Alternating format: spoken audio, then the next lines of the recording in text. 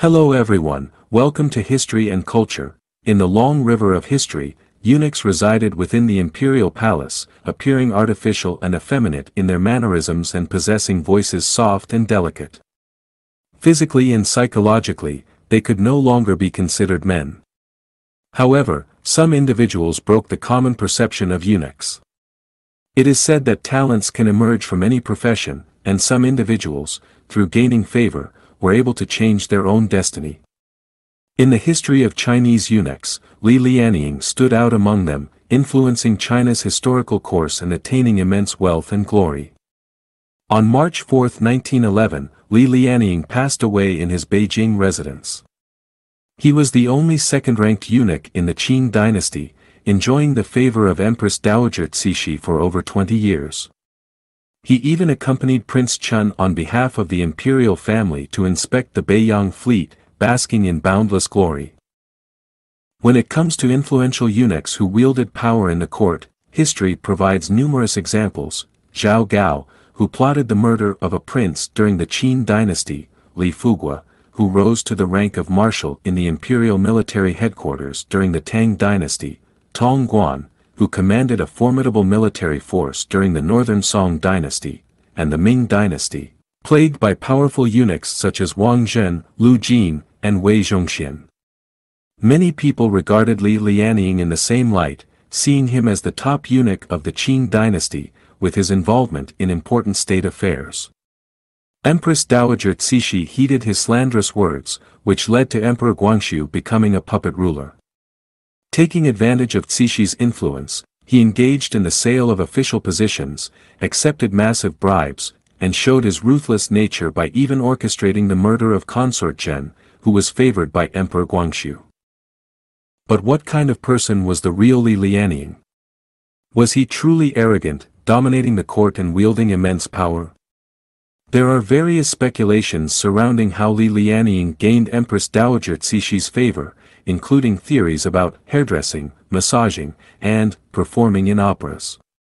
Over the course of several decades, the attendants around Empress Dowager Cixi changed one after another, and besides Dihai, Lianying was the only one who truly understood her. According to recollections from eunuchs like Lu Xingqiao during the late Qing Dynasty, the relationship between Cixi and Lianying was deeply profound. He was the only one who could alleviate Cixi's worries and serve her most attentively. Sometimes, Empress Dowager Cixi even summoned him to her bedchamber to discuss matters related to the Taoist practice of longevity.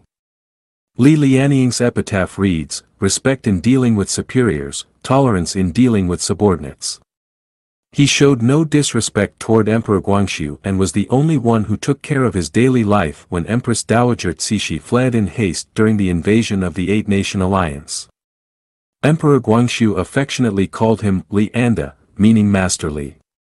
After attaining power, Lianying treated lower-ranked eunuchs with great kindness and meticulousness, earning their admiration. When Empress Dowager Cixi and Emperor Guangxu passed away one after another, Lianying immediately requested retirement.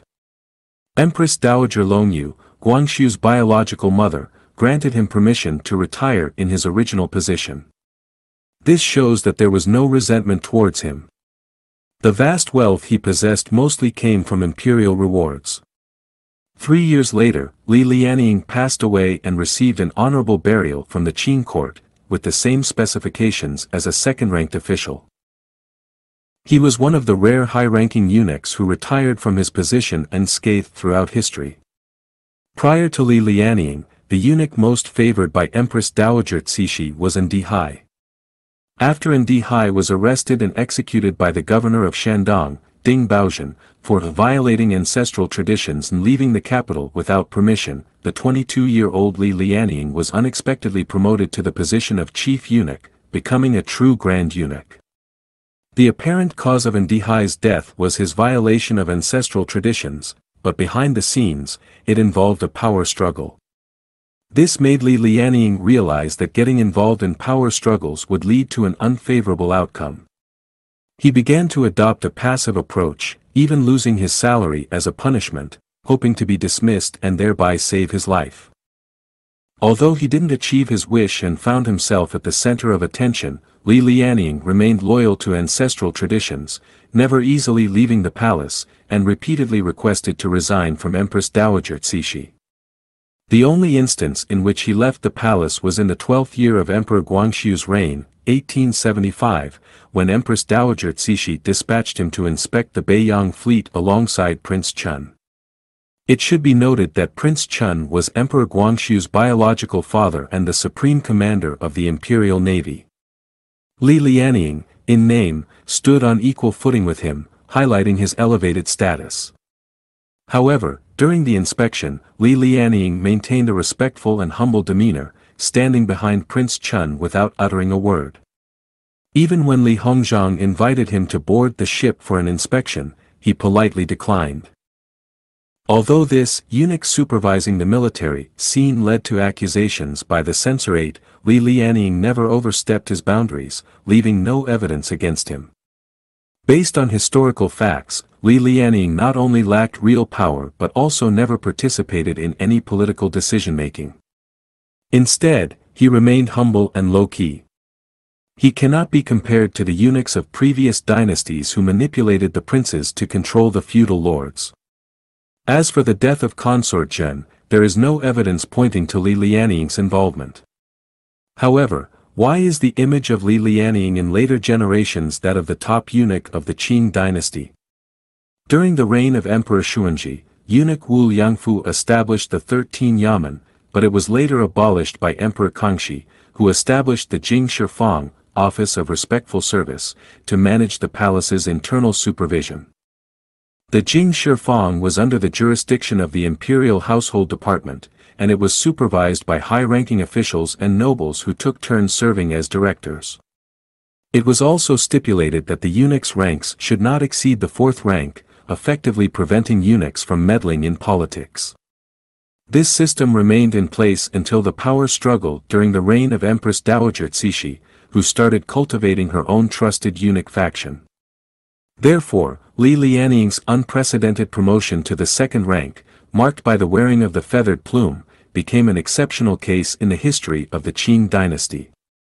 The diminished power of eunuchs in the Qing Dynasty served to highlight Lianying's elevated status and left the impression of being the first among the eunuch officials. Furthermore, Lianying's image as an abusive and domineering figure mainly comes from the Qing Shi Gao draft history of the Qing Dynasty. The descriptions of him as wicked and unrestrained are mainly due to the fact that the compilers of the history were Qing loyalists who were deeply resentful of Empress Dowager Cixi's autocratic rule and its detrimental effects on the country. Naturally, they would not have anything positive to say about her trusted aides. The rise of eunuch influence usually signifies that the dynasty's rule has encountered a crisis. Rulers rely on those close to them to gain power but often neglect the construction of the country's institutions. Just as the downfall of the 2nd emperor of the Qing dynasty cannot be solely blamed on Zhao Gao, or the Anlushan rebellion during the Tang dynasty cannot be entirely attributed to Yang Guifei, the collapse of the Qing dynasty was caused by being out of touch with the world, lagging behind in technology, and suffering from political corruption. However, it was not the fault of the eunuchs that led to its downfall. As close confidants of the emperors, eunuchs often took advantage of their positions to engage in wrongdoing, harming the country and its people. History tells us that the closer one gets to the highest power, the easier it is to gain trust, thus validating the cyclical pattern of the court both internally and externally. This is History and Culture channel. Like and subscribe are the biggest help and support for us. Thank you everyone. See you next time.